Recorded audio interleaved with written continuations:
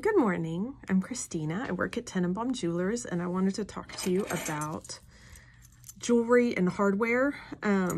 Lindsay said she was going to do an email this week to talk about, a couple different things, but highlighting hardware and jewelry and the motif and the idea of it. So I kind of thought I'd talk a little bit about Bulgari, which I love. Bulgari makes really beautiful jewelry, but something I think is very apropos and timely is that they've always done, and right now it's very popular, the whole idea of androgynous jewelry, or the idea that it can be worn by men and women.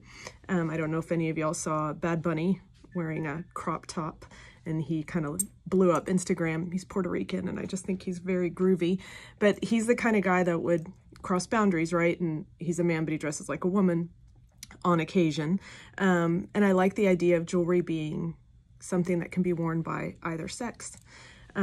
It's kind of a hot topic right now anyway, but they've been doing it for a long, long time. And one of my favorite things that they do is called the B0.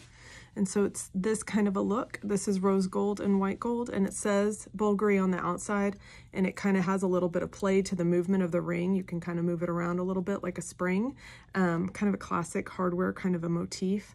Bulgari does this design in wide and narrow and all sorts of colors. They make necklaces and they make earrings. And again, you can imagine a man wearing this. This isn't that unusual.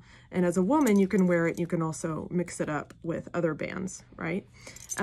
This I pulled because this is a marine link. It's a big bracelet. It's vintage. It is Bulgari and it is super cool. It's heavy.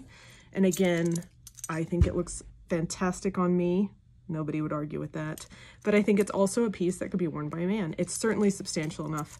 And I think that it is something that, although made probably 40 years ago, it is super apropos for 2021. So anyway, happy Monday.